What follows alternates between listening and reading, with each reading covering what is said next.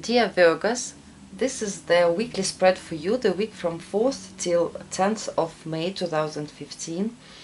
And overall theme of the week, we have the Three of Cups. The Three of Cups, it's joy, having fun with the friends, getting some good news through the friends or from the friends, and just joy and happiness. Maybe some games, some playful mood. Home, family. We have you, Virgo. This is the Queen of Pentacles. The Queen of Pentacles, she is practical, she is calm. She likes all nice and beautiful things. And she is very calm, you know, comfortable. At home you will have comfort this week. Love and relationships. We have the Ten of Swords, but you see, in this deck it's a little bit different, because this is Scarabeo, again this Italian publisher.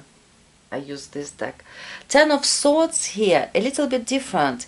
We don't have all these swords. He doesn't have it in his back. He just throw it there and walked away. That's why for some of you it may be some how you can call it, unpleasant talk with your partner when you deciding something, when you talk out your problems. For some of you, you cut relationship. You don't want it anymore, and you just cut it and having fun with your friends. For some of you, maybe you like you in situation where you, for instance, if you have a lover and he is married or she, and you can't express your feelings as you wish. You have to keep some things just inside, and you feel pain because of this, because you can't release these feelings. For some of you, even if somebody dropped you and you think, what the heck, and going out with the friends. It can be like this, why not? Job, career, we have the Seven of Wands, and you see it's a little bit different here. He's not fighting against something, he's taking action himself. That's why you will be active this week, maybe a little bit even pushing things at work, but in the positive way. Or maybe there were some problems and you decide this week that you will manage it, that you will just take away this wall of these wands. Money situation, we have the Nine of Cups. It's a wonderful card, pleasure, wishes come true. So you will be pleased this week with your money. You will have fun, you will spend for yourself and feel comfortable and pleased. As a challenge, you have the Six of Pentacles, giving and receiving. As a challenge for some of you, it can be when you ask somebody for money. Actually, I don't think it will be for you because you have this Nine of Cups here. But if you're asking somebody for money, they say no. Or this can be a situation when somebody asks you about, please give me some money, and you don't feel comfortable about this. You don't want to give it. And also this card in the position of challenge, telling us that you don't have to help somebody.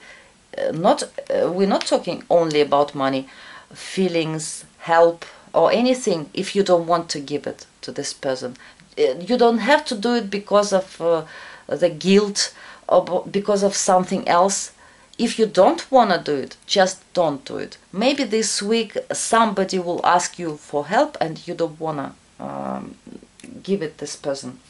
If you're interested what is in the bottom of the deck, this is the Three of Pentacles. For those of you who have some exams or tests, it's a nice card because this is successful examination. You will do it. And also you will get some, you will achieve some goals in some practical things. It's a positive card, very positive. Also, I picked the card from Archangel's Oracle by Doreen Virtue, and we have Archangel Zadkiel. The card compassion, sympathy.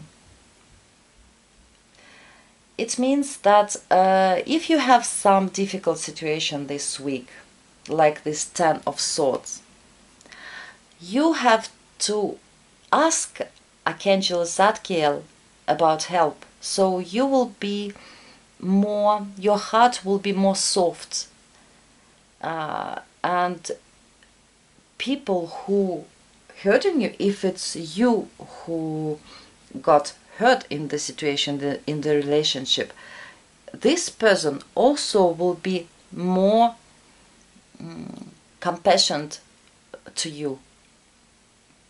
And this archangel, of course, helps people, because this is the angel of memory.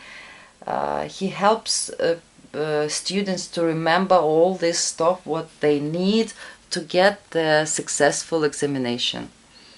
So you have a wonderful week, except for this Ten of Swords. But as I told, it's so many positive cards here that I don't see it like a very bad card, especially when we have this picture that he doesn't have this swords in his back, and this is also important. Then it's not so painful.